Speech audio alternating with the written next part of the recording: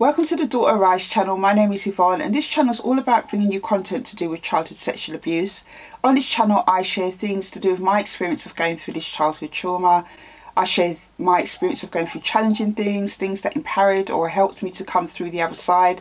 Also as well, I share news stories and add my thoughts and commentary to them.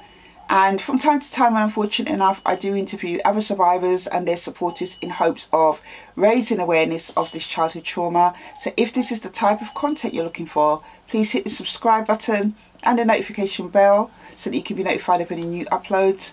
And don't forget to hit the thumbs up if you like the content. So in today's video, guys, I wanted to do a sit down video to talk to you about broken relationships. Now, this is something I don't really see a lot of people talk about when it comes to a victim or survivor's experience of childhood sexual abuse. And even with victims and survivors of this childhood trauma, it's something that is almost secondary in the things that they talk about, quite rightly, because for a lot of victims and survivors, the first thing they're trying to battle with every day is coping with their experience of going through childhood sexual abuse. For many survivors, it's affected them psychologically. Some survivors are battling secondary, physical symptoms caused by the trauma of childhood sexual abuse. There is so many things going on for somebody who has gone through that type of trauma. And I have found in talking to other survivors, especially through the work I do with my organisation, Daughter Arise, which I have founded now 12 years ago, that it does certainly seem to be the case. And I want to share with you a little bit of my experience about broken relationships from my experience of going through childhood sexual abuse, and really just kind of really highlight some points about, how to deal with that really. When I disclosed my childhood sexual abuse, I was 13 years old and I disclosed it to a friend at the time that I had. And when I was disclosing that to my friend, I didn't really think anything about the implications of doing that. I just decided to tell her because obviously I had found out this information some days earlier from Childline when they came to my secondary school. I've shared in my book Daughter Arise about how when Childline came to my school, it was the first time in 5 years I had a name for what my dad was doing to me. And I was just sharing that information with my friend, this newfound information that I had, that this is exactly what I was going through at home. But I didn't really think she was going to do anything with that information. I was just sharing it. But, lo and behold, a few days later, social services and the police turned up at my house. The police had a warrant because my dad had tied me to a chair. And they had a warrant for the kettle flex because that is something I disclosed to my friend. And also social services came because my friend had told her mum, and her mum told the head of her secondary school that I was being sexually abused. So the social workers and the police had come to basically, take me into care. So I was just caught up in that moment of disclosing and wanting to share with somebody my experience, but I didn't foresee all this that was going to happen afterwards. And another thing I definitely didn't think about even after that, when I was taken into foster care and taken into the care system where I remained until I was like 17 and a half, was the impact it would have on my relationships with my family. Now, right from the beginning, there was tension with my family, especially my parents. And when my parents were questioned by social services, my mum said I was a drama queen and I was making it up. And my dad was flat out denying that he sexually abused me. And that right there was where the divide started, because obviously I know what I went through at the hands of my dad, what he did to me, how it affected my life, and the realisation of how my disclosure was going to affect my life was when I realised that my mum would not even consider the possibility that I'd gone through this, and she didn't believe me. And the fact that now my brother and sister were caught up in the mix as well, because of the fact that I'm now in care and they are still living in a home. So already the relationships were starting to be broken. When I was in different kids' homes and stuff, I couldn't get to, have the relationship that I once had with my brother and sister, because I was now living in care. Contact would be, if I was lucky, maybe once a month, but it wasn't like that at the beginning because my dad refused to let my brother and sister see me. And then when the social workers would try to arrange contact, especially my dad, would make visitation very, very difficult and hard. So I wasn't able to have the same relationship that I had with my brother and sister for the 13 years that we were together living in the home. I didn't see my mum often, and I definitely didn't have a relationship with my dad anymore. And I'd like to tell you that, you know, even after I left the care system, that my relationships with my birth family were healed, but that certainly wasn't the case, because as I started to get a bit older, I wanted answers. I wanted to talk to my mum about what had happened to me, and she basically didn't want to talk about it. And then there was a point where I kind of forced the question, and how that came about was when I was around 21. I went to the house, and back to the house I left when I was 13, because they were still living there, and confronted my dad about what he did to me, and he flat out denied it. And you know, a few days later I met up with my mum, and I said to her, now that I've done that, now do you believe me? Because that was the carrot that she always dangled in front of my nose. Well, if you did it, why have you never said anything? So I took her up on that challenge when I was 21. And when I said that to her, she just said to me, oh, Yvonne, just forget about it. From that day when she said that to me, I decided I didn't want a relationship with her anymore. And it was painful to come to the realisation that the relationships that I had with the non-abusing members of my family, my mum, my brother and sister, were never going to be the same anymore. Again, you know, my brother and sister, tried to maintain relationships with them for a certain amount of years, but I don't have a relationship with them anymore. And it's been for a number of reasons, but really, you know, the early kind of emotional connections and closeness that we had, that was starting to be formed when I was in the home for those 13 years where we were living as siblings, was not strong enough to keep lifelong relationships with them.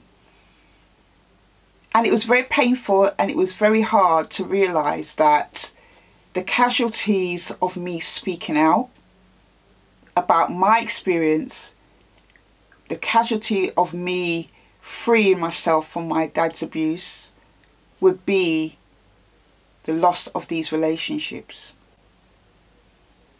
It was very difficult for me to get my head around, and I had to go through a season of grieving for those relationships. And for a long time, especially I think in my teenage years and up until my mid-20s, I felt a lot of guilt and a lot of burden, probably up until that age about 23, 24, about how my disclosure of abuse affected my family and how it ruined my relationships with, you know, especially my brother and sister.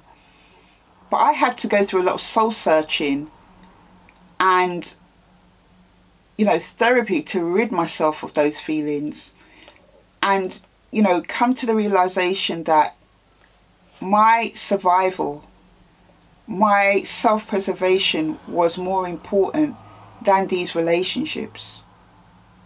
Because I had seen already, when I had my nervous breakdown in my early 20s, when I was in a mental health clinic for a number of months, and we used to have support group in there, I had already seen women who had never spoken up about their experience of going through sexual abuse. I remember there was a black woman in the same time as me when I was in the clinic, and she came from an African background and had never had the courage to speak up and tell anybody what her dad was doing to her.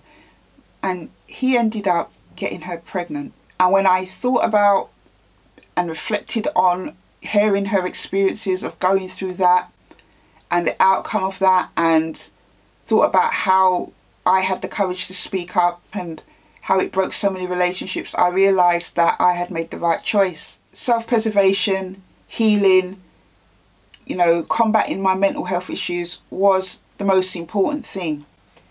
And if that meant that those relationships had to suffer because of that, then so be it. I had to learn to live with it.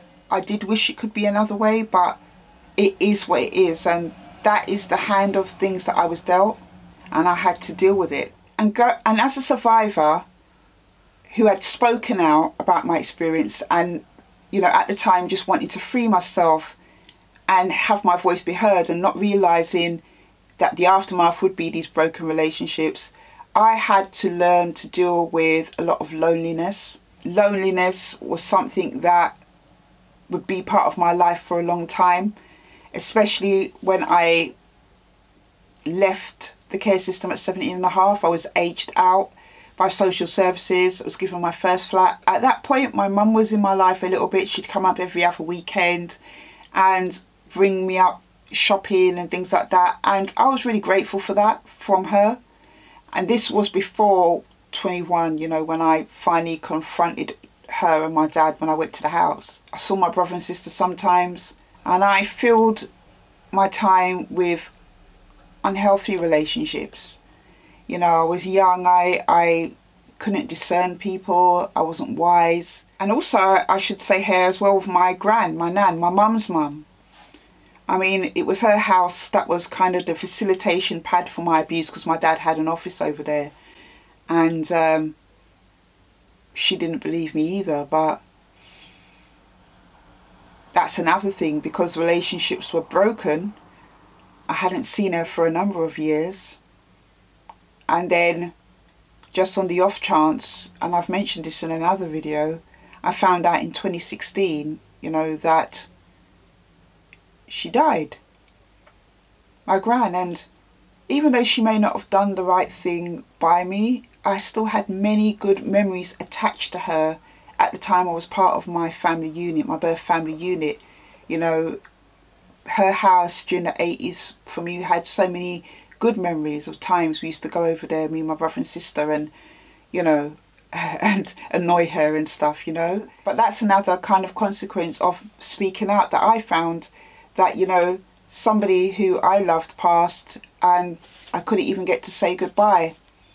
But even with all those things, and when those memories and feelings come up, I still stand by my decision to speak out. So that really was my experience of broken relationships. I have no relationships with my birth family now, and it will only be by the grace of God that that happens. But I do pray for my mum, and I do pray for my brother and sister. I believe my dad has passed away. I don't know what your experience of broken relationships is. As I mentioned, other survivors that I work with over the years have said similar things to me. They were just trying to deal with their experience, but in dealing with their experience and disclosing, it caused all kinds of things to happen. You would have survivors who disclosed and would then kind of had this kind of pressure put on them to recant and to, you know, take back what they said. You have other survivors whose family cut them off, or you have survivors who cut their family off. So many different scenarios that have been caused by childhood sexual abuse, you know, that have contributed to broken relationships. But it's one of the things that happens, I'm afraid, and it's something that you have to deal with if you want to heal from your sexual abuse or be able to move forward from it.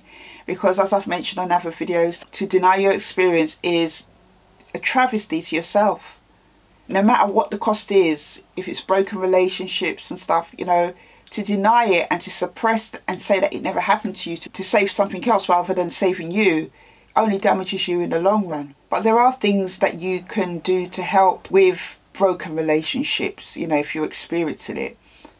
One is to be able to find a good support group that will support and encourage you, or an organisation to support and encourage you, like Daughter Arise. I'm not saying you have to use the organisation that I founded, but an organisation that provides peer empowerment, a community of people who've gone through the same experience as you, to support during the hard times, a place where you can come and get encouragement and get support through the things that you're facing.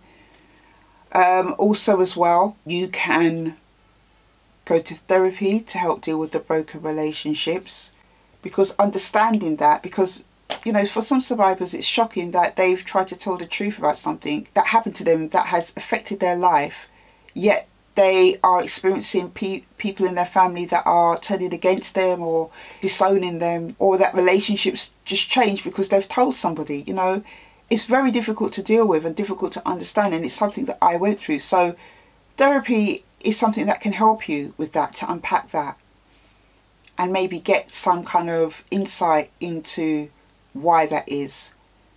Also as well, if you have within your family social circle people who are not going to disown you because you've told your story or shared that you've gone through abuse, finding and seeking out those members of your family, maybe extended family like cousins or friends that can be a support to you, you know, is going to help as well. And last but not least, I should say it's the most important one for me, I should say especially, is seeking God when you have experienced broken relationships.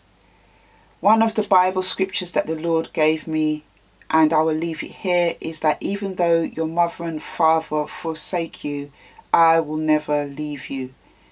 And for me, Jesus has kept true to his word.